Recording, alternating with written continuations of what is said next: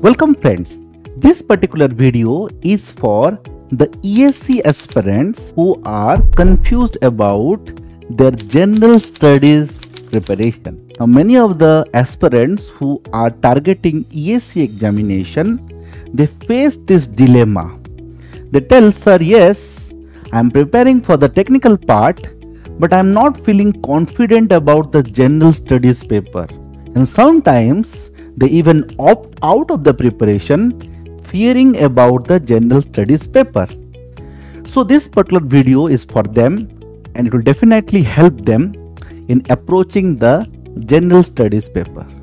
Now general studies paper has lot of components which students feel difficult to approach.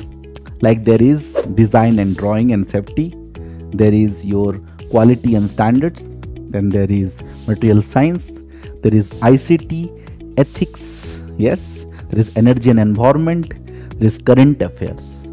Now students, they tend to neglect or they don't emphasize on the fact that there is a component of your mathematics and aptitude also. Yes.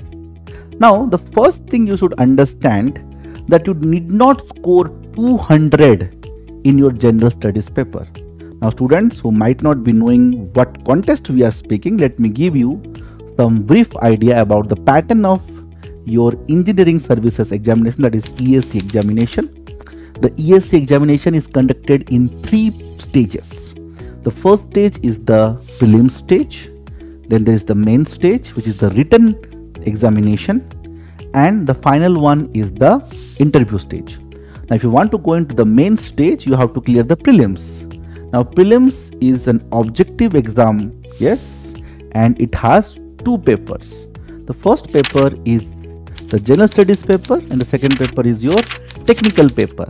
Yes, suppose you are from civil engineering background or mechanical or electrical or electronics, then you are going to give the technical paper from your branch only. Yes, and then all the candidates have to appear for the general studies paper, and students face difficulty in approaching this paper.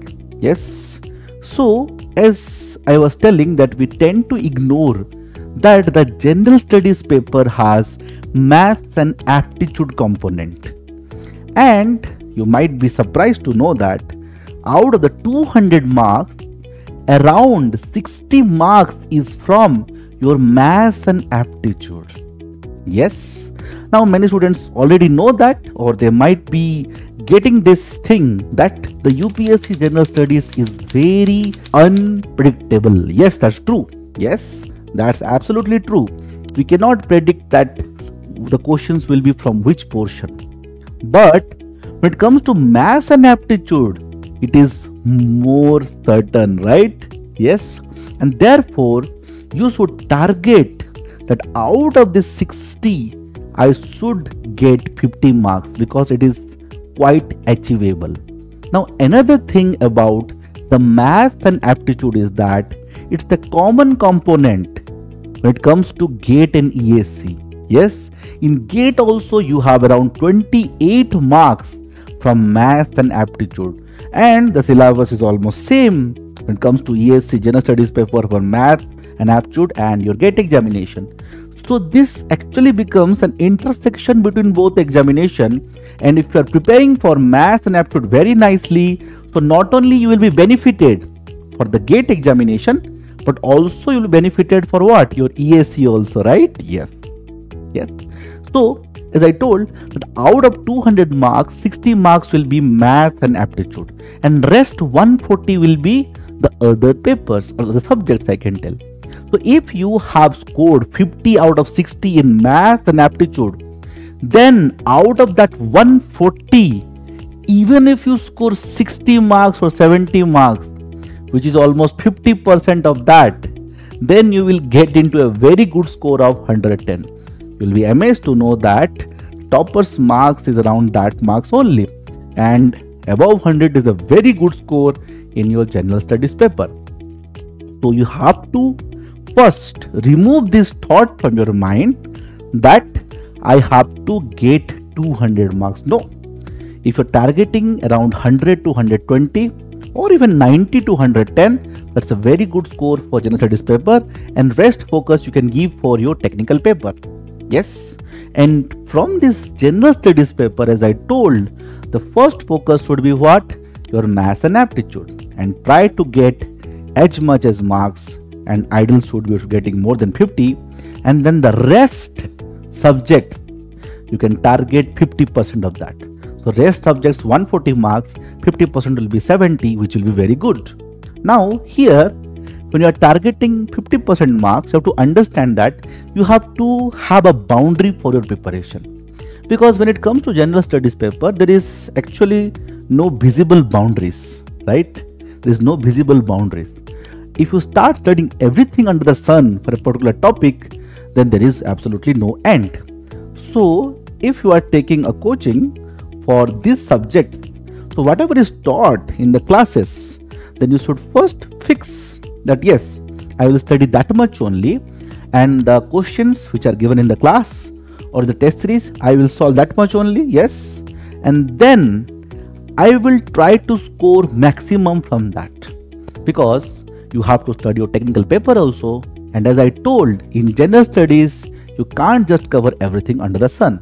Yes, so suppose I'm talking about one subject, suppose ICT or ethics or energy environment. If suppose there are 10 questions from that particular subject and you're able to solve 5 questions out of 10 correct, then that's a very good score. Yes, because as I told, from the 140 portion you have to target 50%, and from the 60 marks of maths aptitude you have to target 50 marks. So divide your preparation into 2 parts. One is maths aptitude, other one is the rest subjects of GS. So if you apply this particular approach, I can absolutely guarantee that you can get into 100 or 100 plus marks in your general studies, and that will be a major boost to your score in the prelims for clearing the prelims, and also adding more marks to your prelims, because many of you might be knowing or you might not know that the final selection will be a combined marks of prelims, mains and interview.